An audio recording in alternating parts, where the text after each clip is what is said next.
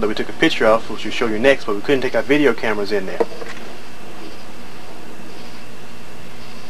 It was one of the most interesting things on the whole trip. It really sparked a lot of interest in me, and talking with the in the film you see me talking with the tour guide, and it's concerning this pipe. This pipe is a pipe that's put in here into the floor of the Valley Temple, and this is where we asked them why they had this pipe, and they said it's attached to water 35 meters beneath the ground. Evidently, they're pumping that water out from underneath the Giza Plateau to prevent the flooding of the monuments up on the plateau. Now, allow us to go inside and take a picture, but inside there is a pipe that goes down 35 meters, and there's water underneath here, just like I thought. Underneath the plateau, there's water. There's always been. For ages, all right? It's an aquifer, 500-mile aquifer that runs from the southwest of Egypt towards the northeast. Okay? They use pyramids to pump the water up and to purify the water. They overutilize the water. They lowered the water table. That's why this area all to the west became desert. Okay? Now what happened with the Aswan Dam? The Aswan Dam was built, and it's backing up the water way up in Aswan. It's recharging the underground aquifer. It's called recharging. All right? That's why this water is building up again. But the water was originally here thousands of years ago. Okay, the geologists have done research on this. And so this area here was a place where they pumped the water out. That's why they made it sacred ground. They made it sacred ground so nobody else could come up here. They ran the water down to the Valley Temple. They had boats to pick the water up and carry the water up and down the Nile to other cities. Right? This was 6,000 years ago. But 4,000 years ago, the water ran out. They overutilized it, okay? And they stopped doing it. They stopped. That's why it's called the dead, because now they couldn't get the water. This whole area became for the dead. So originally, this was for pumping water. The same problem that y'all have now, drinking water and worms. Okay, that's the problem they had thousands of years ago. That's why you have the devil, Apep, is a worm. It's that same worm that's in your water. They figure out a way to chemically destroy it. They pump this water up inside the Great Pyramid, the niche in the Queen's Chamber where they store turquoise. Turquoise is a sacred stone. That's aluminum hydrate, cupric sulfate. That's what they use to purify water today. All right? It was just a huge storage tank for water and for water purification. And they ran it out and ran it down to the causeway, down to the Nile where the boats picked it up. This was about this is not copper. This was no, in the book of the Khafre dug it out. It was sand around it, and he dug it from around it. Oh no! Oh yeah. This was here. This was before the pyramids. This was here before the pyramids. The Sphinx was before the pyramids? You know what a lion represents? You know why they have a lion all over the place? A lion represents where the water comes out. Lions hang around the water hole. Right? Real lions hang around the water hole to get their prey. Okay? So the symbol of a lion represents two things. The lions represent when the water comes out. He's guarding the water. Now, it's a she. It's not a he. The top is a she, female. That's Isis. Isis, the bottom is Leo, the lion. Right? What that represents, all these stones are carved out. These are not used to build the pyramids. You know they use stones? You know where they got the stones for to build the pyramids? From underneath the ground. It took 10 years before they built the above ground structure. It took 10 years underground. All the stones from underground is what they used to put it on top. Except for the casing stones they got from across the water, Tura, and the granite, which they got from up Aswan. The rest of the stone, you know what? You know who else built pyramids? Ants. Ants build pyramids all the time, right? Ants. Little ants, right? You know what they do? They dig their homes underneath the ground, they store it up on top. Same thing here. We're digging for water. They dug from underneath the rock down to the water table, and they build the pyramids up on top to get rid of the stone. Okay? No, you changed everything by that. I know I changed everything. I got a book on it. I got a book on it. That's why I'm here to document what we're doing. It's called Amen. Amen is, yes. It's here in Egypt? Yes, well, we brought it with us. We have some out in the truck, a few of them, okay? But it's not sold here in Egypt yet. We just came out in 1980. Completely new theory. Correct. What is this? Here we go to the Papyrus Museum to see how they make the beautiful papyrus pictures. Here's some of the pictures here. These are reproductions of some of the wall paintings. And they're going to describe how they make them. Okay.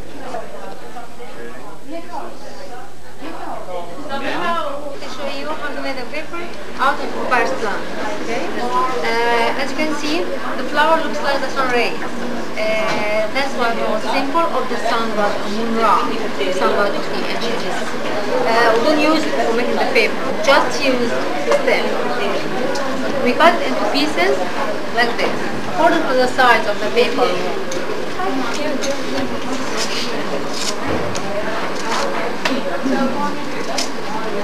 Yeah, I saw it The green part is very strong, so they used it for making baskets, sandals and boats. Then we cut the inner part into strips like this. Here, see, breaks here. It must be flexed, so roll it, squeeze the juice out to make it flexible. See, let's take any more. Then we soak it in water for 6 days. After 6 days, it comes like this.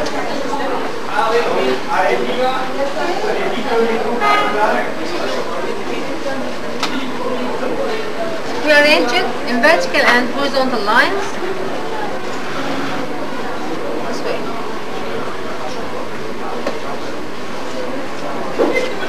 Between double sheet, put on the film. No glue, don't use glue, because the stem contains sugar, 7% sugar, so it sticks together. Cover it and press it for 6 more days. Long, isn't it? Anyway, the ancient Egyptians didn't have machines, you know, so they used heavy stones instead. That's why it took such a long time. After 6 days, I'm going to press. It comes like this. And here are the lines. And dark spots. You see the brown spots? Yeah. If you find it, it means that the paper is real one, real papyrus. Because they said that when other kind of paper is made out of banana leaves, it's false paper and doesn't have such dark spots. Right. So it has dark spots. Yeah. And this one, as you can see, comes best, but the other ones no. This is different between.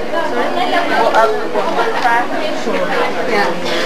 Well, they don't paint on it. You know, there are special meanings for each picture of those, and most of the originals of them are in the Egyptian Museum.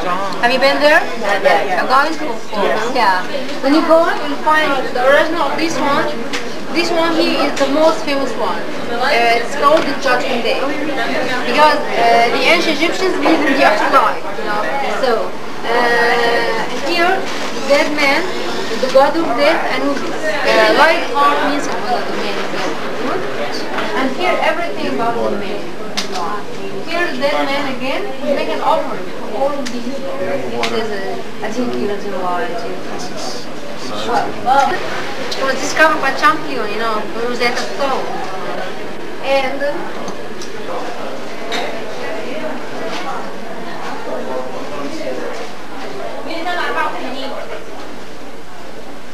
is the tomb also visual? Now we're on our way from the Papyrus Museum to the Museum of Cairo. Give you a brief tour of Giza and Cairo. This was recently, 25 years ago, just didn't have any, they didn't have any water up here, so they must have found some water in it.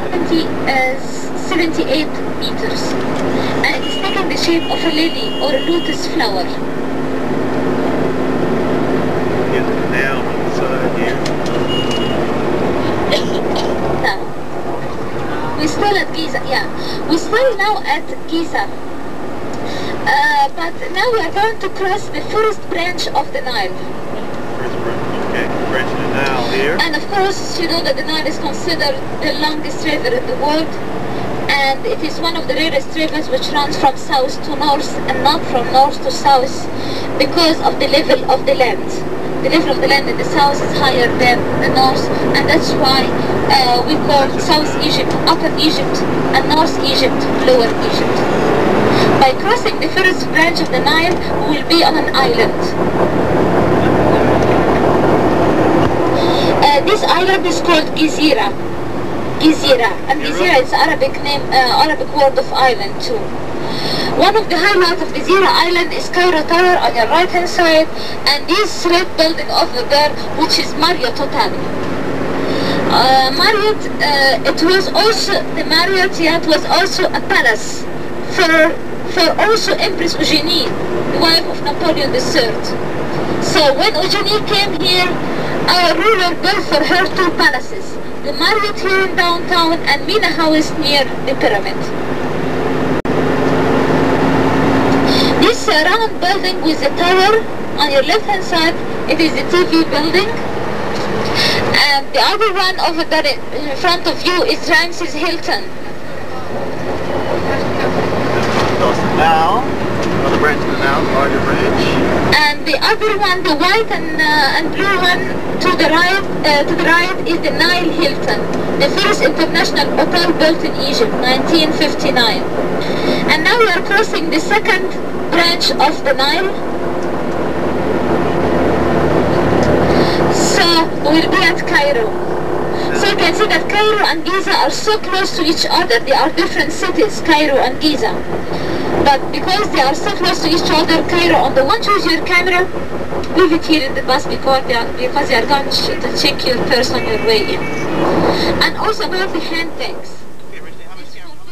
Yeah, we're getting ready to go to the Cairo Museum, and they charge you 25 Egyptian pounds to take your video camera in. They charge you 10 Egyptian pounds to carry yours. Right in front of the entrance to the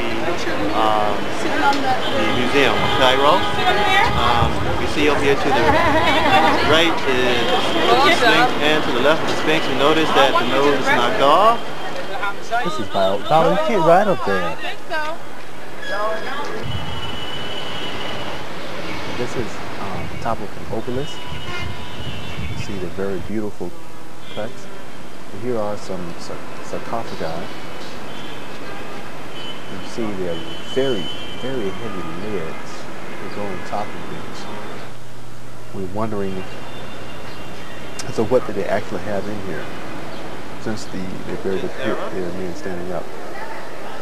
Here is Zoser or Tchezzer, who was the pharaoh who commissioned Imhotep to build the first pyramid.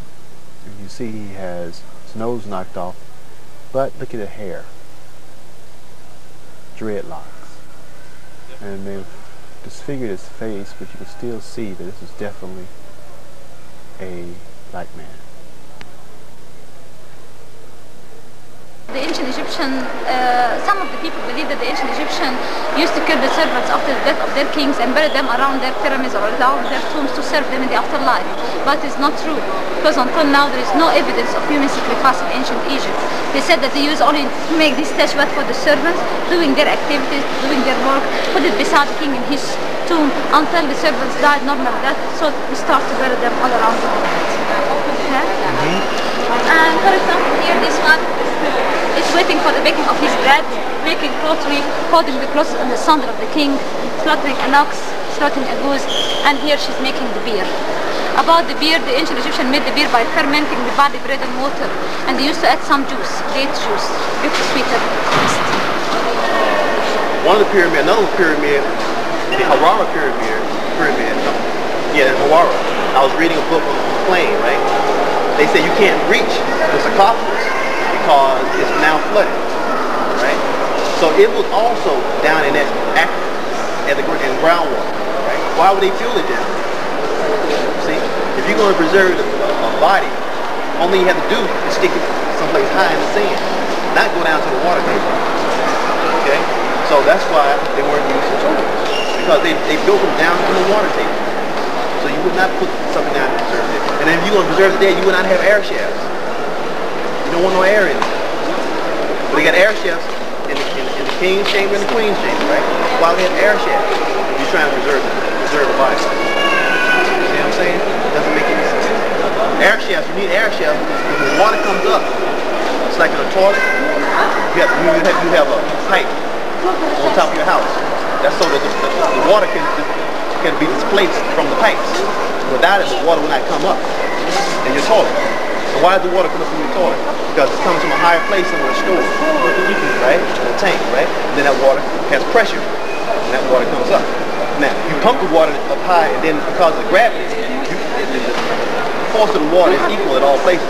Okay, my theory also is that when they ran that water from the Great Pyramid, unlike the other one, they didn't run it down to the Valley Temple. The reason I asked you about that road was I think they ran it underground with conduits all the way into the Delta, underground, and had it come up at Heliopolis and the different temples. And the priests control the water. And it comes up there because it starts at a higher level up on the plateau. And it just works like our water system now. You store the water up higher, then gravity allows it to pump up those pipes in different places. So that's part of my theory. Okay, let's go. Let you talk. Let you talk some. Show us some stuff, and you tell us some stuff. Okay. For example, this is snuffer right here. No, is this snuffer? No. Who? In Macarinus. Huh? Macarinus. Macarinus, okay. Yeah. Okay. Here we have the statue of King Macarinus. He's standing between goddess Hathor to the right. Goddess Hathor, she's the goddess of love. You can read it, of course, you know. And on the other side we have a god, one of the local gods. Because Egypt one day was divided into 42 states, and each of these states had its local god. So he's one of the 42 local gods of the 42 states. So they said it must have been here 42 statues of this statue. Right. Represent the king, Hathor, the main goddess, right. and a different local god. Okay, you see the standard that it sits on? Yeah, you know the symbol of the state. Right, you know what that is? It's for a state called Asyut. Huh? But you know what it is physically? That's a wind vane. Wind vane. Wind vane, so it tell you which way the wind blows. That's what that is. You know, do they have these on top of the houses here, wind vanes? And see the wind vanes, right? That's where it comes from. And they have the different emblems on those wind vanes. That's where it comes from. That's what we invented thousands of years ago, and to represent a state, to represent a netter, they use a flag, right? The wind. You can't see God. You can only see the results of God, right? Which is the wind, the air, right? It's like you can't see the wind. You can see the results of the wind. You can't see God. You can only see the results of God. So that's why they developed that symbol. That's a wind vane. There we have the magical formula. Because they used to put the inscription around the walls, so when the spirit or the mind of the person come back and read the magical formula, the things come to life. Right. Now, I'm going to tell you why they did that. Huh? Yeah, because the car. Right, the car. The car was the double. But you know what the car is? The car is not anything. It's not spooky. The car is double. Double, yeah. That means that within you, you have your mother's in you and your father's in you. Also, your children are already in you, right? They're already in you. You give birth, right? You know, you hear the men call a bull of his mother. You heard that? That's the bull of his mother. Men, the god men call a bull of his mother. Yeah. All right. God men. Right. How can it be the bull of your mother? Well, they believe this reincarnation back through their own seed. So when their seed will come back, when their descendants will come back 3,000 years from now, they would read this and know that that was them. And the man would reincarnate, wake up the spirit of himself in his descendant. It's not for him. Not for him physically, but he's still not dead. See, they didn't believe in death. He's not dead because as long as he had, you see the aethiophalic pharaoh on the beard, holding his penis, okay, that's represent, as long as he reproduces himself, he's not dead because he lives on through his children. And he can come back 3,000 years from now because of his children. 3,000 years really chose that because all the planets line themselves back up every 3,016 years. All the planets line themselves back up. So if they were in a line now, 3,016 years from now, they'd be back in a line, the same line. So that's what the cycle of the man coming back to life. That's what they believe.